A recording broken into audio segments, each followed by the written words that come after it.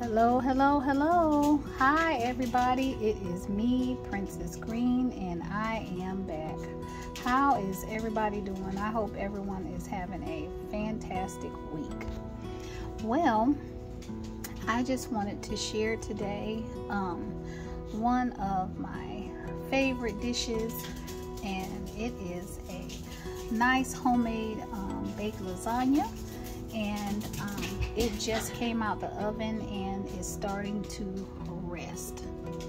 So you know, your lasagna when it first comes out is really hot and bubbly, and now the lasagna is actually beginning to rest and settle down, and it'll be ready to cut in just a little while. But I wanted to talk about this lasagna because I have been making some dietary changes, and this one is a special lasagna because I made this lasagna with ground turkey. I made some little teeny ground turkey meatballs. There's a little meatball right there. There's one right there. And I did ground turkey meatballs with a little mild Italian sausage. So I did little tiny meatballs in it, and instead of the ground beef I used the turkey. I also enjoy using the ready bake lasagna noodles, so I did use those, and I switched out the regular heavy cream ricotta cheese for a extra light ricotta cheese, and then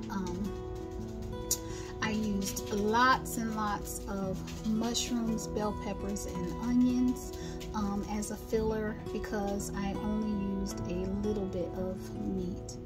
And then I also switched out the regular mozzarella cheese for the low fat, low calorie, light mozzarella cheese, and it just came out absolutely beautiful.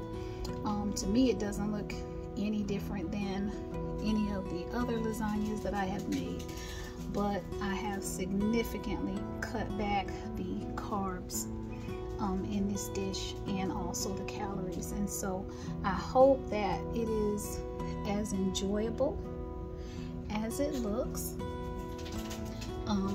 And I did do a little pre-taste on the sauce, and the sauce was really good. Hi Luca and Coco. Hi. That's Luca and Coco coming through.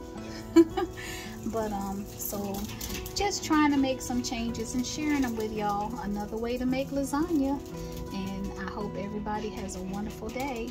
God bless. Bye bye.